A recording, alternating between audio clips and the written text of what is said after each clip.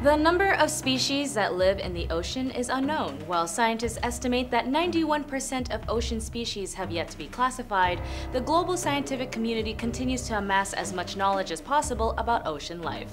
And when it comes to the extinct creatures of the sea, some might intrigue and maybe even also terrify you, like this member of the Medusozoa family, also known as the oldest and largest jellyfish in history, and known as the Gorgetosuchus medusa. This one gigantic guy was floating and lurking in the seas unapologetically, and they identify as a large percentage as members of the Medusozoa family, which are a unique type of Cnidaria as part of the jellyfish community. As well, researchers have used a collection of unusual fossils to identify the world's earliest species of swimming jellyfish. As this lampshade-looking creature dates back more than 500 million years and might have been one of the ocean's top predators. Considering how this, like most jellyfish, as they do not have a bone structure or organs, would swallow their prey whole. Being half a billion-year-old animal, it held its own against other prehistoric predators. Despite how soft-bodied they are, they also preserve pretty well within the fossil beds, even though they are made up of 95% water, which, you know, is rare but not impossible. Hence to the Gorgetosuchus medusa's discovery. Personally, I am a giant nerd when it comes to jellyfish. I love jellyfish so much, in fact, that I created and drew a jellyfish coloring book because I'm obsessed with them, as I also cover the 4 major classes of jellyfish: Cubozoa, Hydrozoa, Scyphozoa, and Staurozoa. And fun fact, even though the Gorgetosuchus medusa is a very intense and large extinct jellyfish, there is also the Stygiomedusa gigantea, also known as the giant phantom jellyfish. And it is the only species in the monotypic genus of the deep sea jellyfish community. Its 4 large lasagna-like tentacles blankets the environment and it can also grow more than 10 meters. Other than the fact there are hundreds and thousands and 100,000 types of jellyfish, it would also make sense that the Gorgetosuchus medusa, also not the only original branch, had survived. Its descendants would also evolve over time. Personally, my favorite would be the fried egg jellyfish, which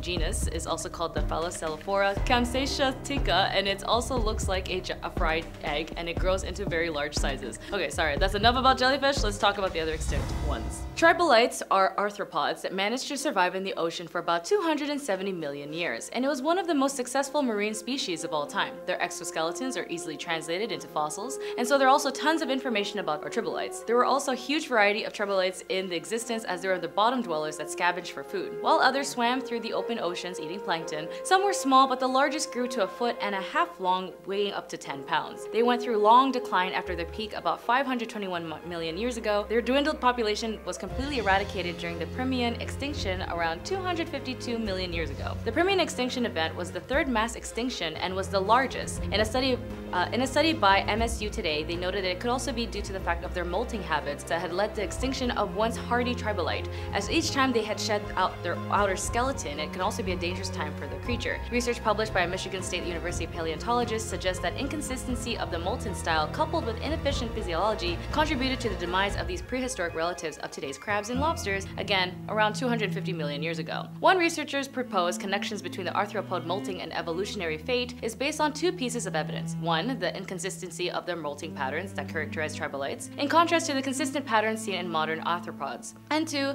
their observation that there are certain tribolites that had fewer body segments tended to live longer, evolutionary speaking, than those who have many segments. I mean, these giant sea bugs did swarm, and it did show through the many fossils of how they would die as a unit. Plesiosaurs have received much attention because they were the first extinct and fossilized reptiles to be found. This huge marine reptile that went extinct during the 5th extinction event on the planet at the end of the Cretaceous period, as it experienced its heyday around 203 million years ago and disappeared from the Earth about 66 million years ago. They were probably warm-blooded air breathers with flippers on each side of their 4 limbs. 100 species of the Plesiosaurs have been identified. Some had long necks and ate similar creatures, while others had short necks and were apex predators. In regards to their extinction though, this was precisely what occurred at the end of the Cretaceous period, when a majority of plankton species disappeared as part of the mass extinction event. Plankton-eating fish vital food sources of the Plesiosaurs and Mosasaurus also dropped in number, triggering the reptile's disappearance. And here's a little game for you today. What current animal in this current time would be the closest relative to the Plesiosaurus? Is it A, a seal, B, Komodo dragon, C, a turtle, or D, crocodile? If you guess C, you're correct. Turtles are actually the closest relatives to the apex predator. And if you've seen Looney Tunes with Cecil the turtle, he's definitely an apex predator. Gorgetosuchus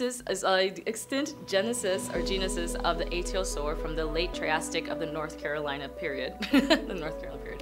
Gorgetosuchus is a extinct genus of the Ichthyosaurus from the late Triassic of North Carolina. The next closest relatives to dinosaurs and Plesiosaurs are crocodiles, and their early relatives sorted under the name Pseudosaucia, also known as false crocodiles. One notable subgroup of early crocodile relatives were heavy armored terrestrial animals, which mostly ate ferns, and these creatures is unique among Ichthyosaurs as having cervical neck osteoderms that nearly wrapped around the entire neck and are strongly angled to give a neck hexagonal shape in a cross section. The lateral side and the paramedian upper side of each bear prominent spines discovered in the late 19th century. Is a relatively well-known member of this obscure group, as birds and crocodiles are the only osteosaurs or archaeosaurs that are still living in today's world. Given the vast size of the ocean, it is impossible to know the exact number of species that live there, and creatures like the Cameroceras, as these wizard-looking cone-headed creatures, had large tentacles that used to trap and consume their prey. This animal was a giant cephalopod with a cutaneous beak like these modern sea dwellers, and modern cephalopods include octopuses and squids. The Cameroceras had large tentacles that they used to trap and consume prey, and these tentacles protrude from their faces with their bodies wrapped in their shells, and they would probably hung out at the bottom of the ocean, stalking their next meal. The Ordovician extinction event was the first mass extinction event on the planet approximately 443 million years ago.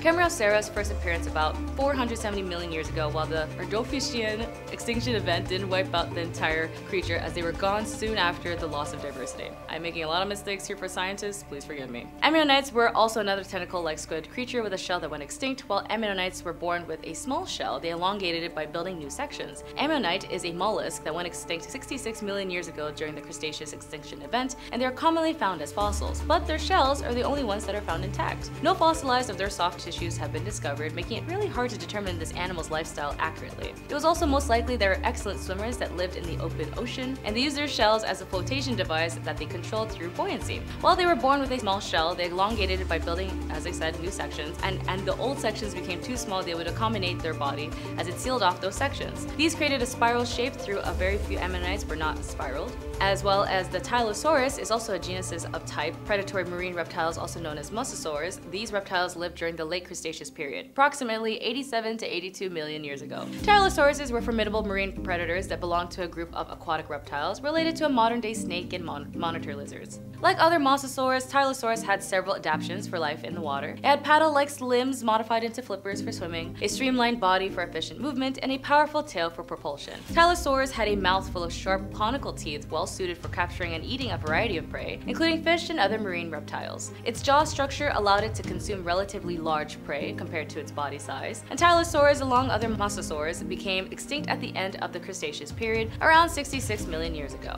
The cause of their extinction is thought to be linked to the mass extinction event that marked the end of the Mesozoic era.